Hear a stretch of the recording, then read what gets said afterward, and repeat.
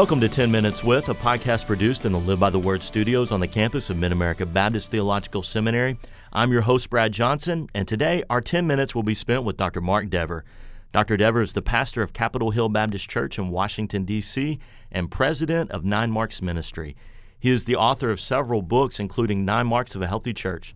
Dr. Dever, welcome to the show. Thank you, Brad. Good to be with you. Well, I'm just going to start with some questions here and let you answer them how you feel free. The first one, I just want to have your opinion on this. In Memphis, as in any major city, there are many churches that are facing dwindling congregations, ones that are getting smaller in number and whatever else. What do you understand to be the biblical model for dealing with these churches? Well, preaching the Word is what God's Spirit uses to build the church. Okay. So either they should have the Word preached well and faithfully, or they should give their assets to a church that will do that. Okay. That's a quick answer. Well, let me ask you this. I know, obviously, you're very much concerned with the local church. When we look at the local church, what do you see the local church role in missions is, especially global missions, international missions? Well, I'm thankful for groups that help local churches work together, like the International Mission Board and the Southern Baptist Convention. But I do think fundamentally it's a local church that knows a brother or sister's character. It's a local church that knows whether or not they're faithful and fruitful in evangelism in other areas. So it's really a local church that fundamentally is able to assess whether or not a person is good to work to evangelize cross-culturally. Right. So as much as the IMB and groups like that can try to do their research and I'm sure have expertise in particular areas, it's the local church that's walked with somebody over years. Right. They know what they're like. They're the group, they're the body that really should send people out, like they sent Paul out in the book of Acts. Sure. What are your views on short-term mission trips? What do you think about that?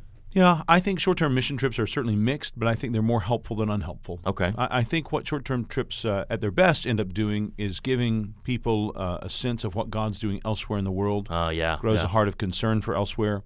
When they're done right, they can be an encouragement to workers elsewhere. Now often they're not. Yeah. Often they're more like trips that really cost a lot of money and a lot of the time of the local. So we're in Washington, D.C., and we have churches all the time saying they want to send their youth choir to us to do something. Yeah, sure. And we never take that. We don't have the time for that. Sure. So if it's really meant to be a sort of vacation for 15 people from, a church in Tennessee or Arkansas to go to the Caribbean or to go to Mexico or, to go to Eastern Europe, well, that's one thing. But if they could do childcare for workers while they have a meeting. Right. If they could do things that aren't glorious, but that actually you don't have to have long-established relationships to do, then they can be incredibly useful and helpful. Yeah. And in the hearts of the people going, they can help create a real flame of interest in what the Lord's doing elsewhere and when they see the need. Sure.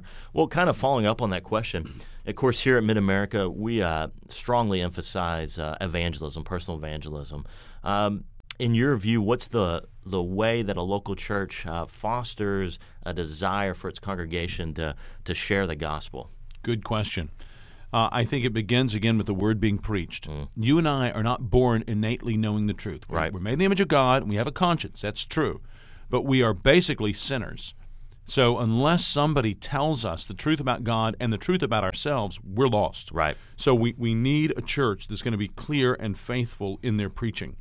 I think it's helpful in your preaching to always have the gospel. Okay. And I think it's helpful to always address non-Christians so that your congregation knows, one, that non-Christians are welcome to come to church. Right. Two, that non-Christians know that. And three, so your congregation is getting an example again and again of how you speak to a non-Christian. Sure. So in my sermons, I'll often say, if you're here today and you're not a Christian, we're delighted you're here. Thank you so much for being with us.